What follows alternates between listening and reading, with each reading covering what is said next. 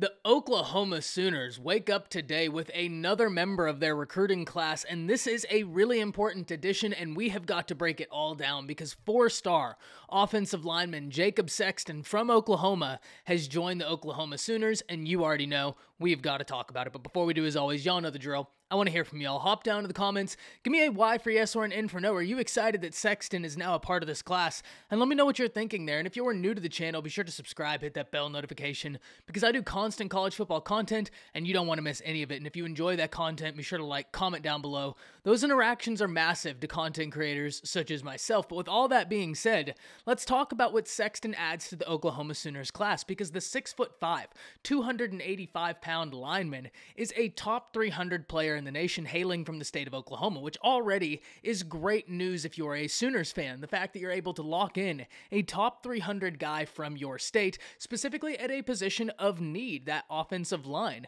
Now, I've talked at length about the Oklahoma Sooners offensive line, how among all the institutions in the nation that you can point to that really do fantastic work along the offensive line, you cannot ignore what it is the Oklahoma Sooners do, especially with offensive line coach Bill Bedenbaugh. There are a lot of really solid offensive line coaches in the nation, and Bedenbaugh is up there with the best of them. I mean, there really is no other way to put that. That's why it's not super shocking when you see a decision like this, but it is awesome to see the Oklahoma Sooners being able to lock in an in-state talent in Sexton, because he was looking elsewhere. The likes of the Alabama Crimson Tide were getting a look, the likes of Texas A&M, so for Lincoln Riley and staff to be able to keep him a part of this class is great news for the Oklahoma Sooners and will ultimately help the class. Now, currently, Oklahoma sits outside the top 10 per 24/7 Sports, but this is a result of a glitch. I don't think the Oklahoma Sooners are going to be sitting outside the top 10 for very long, and something interesting I noticed when I was actually looking at the rankings holistically for 24/7 Sports,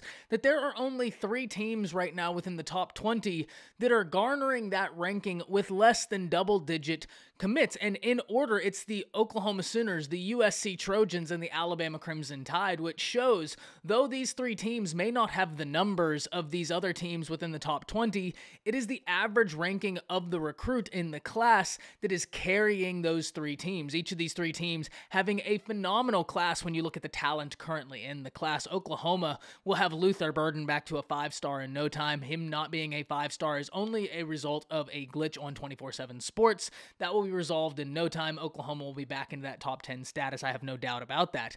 But the Oklahoma Sooners have got to love this, and this is a huge commitment, especially when you look at the class and you see that you have 2 top-tier running backs in Raleek Brown and Gavin Sawchuk, and then you want to add in as much depth to that offensive line as possible. You look at your future, you have Malachi Nelson, who looks to be a Sooner lean, and at the very least, the Sooners will continue to pursue him for the next year. That's going to be a developing story. That kid is head-spinningly talented, but even if you look at the current state of the Sooners, you have Caleb Williams, who looks to be the heir apparent to Spencer Rattler, and you want to do everything you can to keep Caleb Williams protected. A guy like Jacob Sexton, a guy like Demetrius Hunter, the 2 offensive linemen that the Oklahoma Sooners currently have in this class, are instrumental to be able to afford Williams, Sawchuk, Brown that protection that they need to be able to go out and do what it is Lincoln Riley's scheme is, which is to just hurt people on the offensive side of the ball. I can't wait to see how this goes. Hop down to the comments. Let me know what you're thinking about the Oklahoma Sooners picking up 4-star offensive lineman Jacob Sexton. The top 300 player joining the Sooners class has got to be awesome news to Sooners fans, and I really can't wait to hear what y'all are thinking, because this is a big addition